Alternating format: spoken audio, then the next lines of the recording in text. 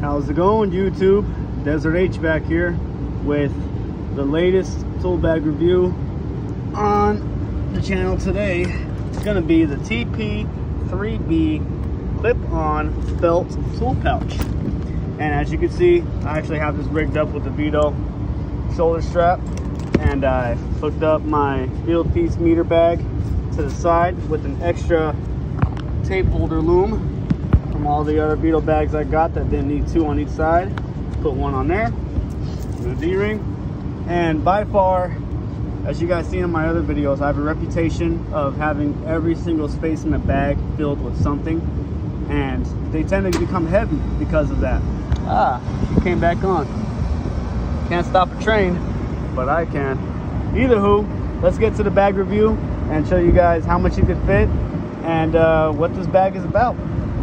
So it probably weighs, with the meter on the side, 25-30 pounds. Very light bag, and as you can see, as usual, I filled it up. So on the side we have my field piece SC66 full-size multimeter. This pouch, as always, you know I carry a bundle of ties.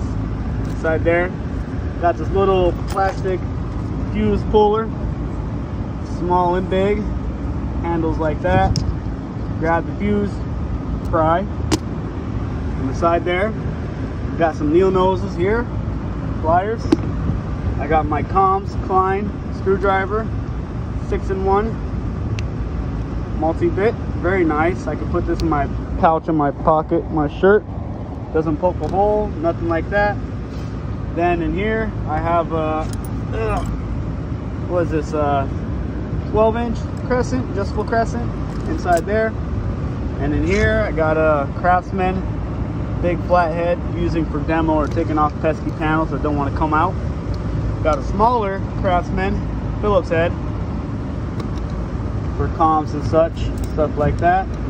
I have a 532 Klein Allen T for pulleys on blower motors, stuff like that. I got my Klein side cutters and crimpers in there. I have my, sitting on the handle of this tool here, CPS solenoid magnet for reversing valves, troubleshooting them, so on. I have these Doyle crescent. I have Husky 12-in-1, I believe. This one has a lot of sizes, a lot of bits on it. Nice screwdriver, even though it's not a Klein. I have a off-brand extension for my impacts. I have a Schrader valve removal tool plus spare Schrader valves in there. Comes in handy. I have my Pro Set service wrench and that pouch on the side.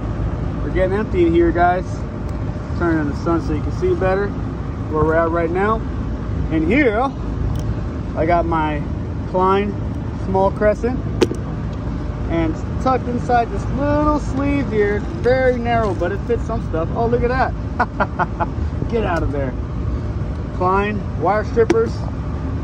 And in here I got, as you guys seen in my other videos, my field piece SmartLink kit, pipe clamps, got mag jumper wire floating around in there too, and high and low side pressure gauges, digital. And as you can see, that pretty much is the stitching pouches for the whole pouch itself, ideally. And as always, you got a little clip for a tape measurer or your impact if you have an M12 lightweight impact. And here I got a little tub, little miscellaneous wire nuts, crimpers, so on and so forth, spades, and the alligator jumper wires. And you got some small stitching pouches in there for bits and such. I don't have any in there.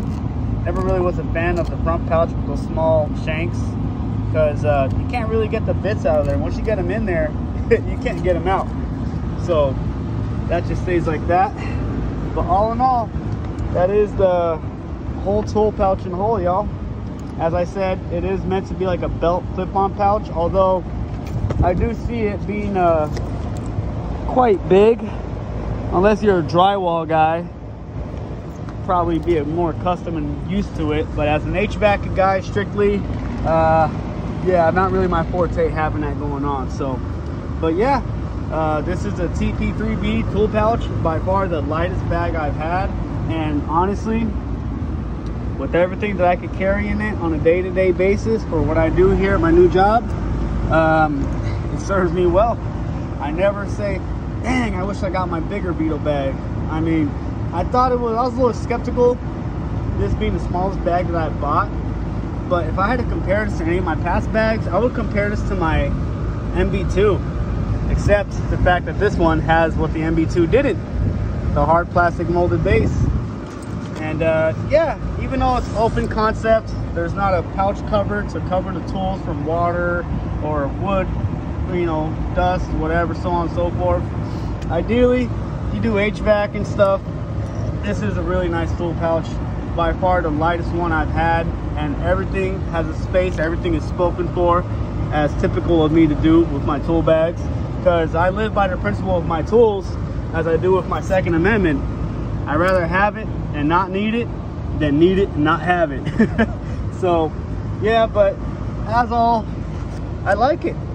It works great for me. Even though my demand for work here in terms of HVAC is minimal compared to what I was used to at my old job, it serves me well, and I get a lot done than I think I would with just taking this tool pouch. There's some days I feel like looking at my TPXL before I head out, and I'm like, and I'm like, no. And I just take this one, and yeah, it worked out great. No problems, no darn, I forgot this, forgot that. It all works out pretty good, and I'm happy with this bag. Cheapest one I've got, and shoot, one of my favorites. What are the odds of that, huh? But yeah, guys, so if you're in search for a lightweight tool pouch and you have that tendency like me to overfill a bag or stuff it so you can't stuff it no more, I would definitely say take a look at the TP3B. I heard people say the 4B is too big and it gets too heavy too quick. So if you're looking at the 2B, the 4B, or the 3B, and you're not you can't decide on which one, I think the 3B. Meet in the middle. Not too hot, not too cold, just right, as Goldilocks always says. Hope you guys enjoyed the video, and as always, work smart, not hard, and be safe out there. Peace.